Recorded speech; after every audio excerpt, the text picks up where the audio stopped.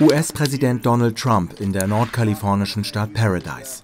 Der Ort wurde von den Waldbränden nahezu vollständig zerstört. Der US-Präsident zeigt sich betroffen. Nobody would have ever thought this could have happened, but this is very sad to see it. As far as the lives are concerned, nobody knows quite yet. We're up to a certain number, but we have a lot of people that aren't accounted for. Es sind die tödlichsten Waldbrände in der Geschichte Kaliforniens. Mindestens 80 Menschen kamen bei den Bränden ums Leben, fast 1300 Menschen werden noch vermisst.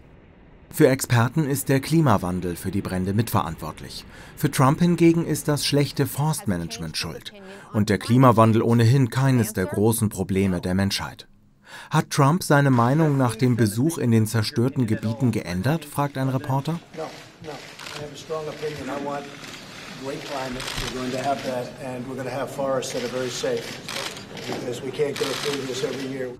Die Feuer im US-Bundesstaat Kalifornien haben riesige Ausmaße.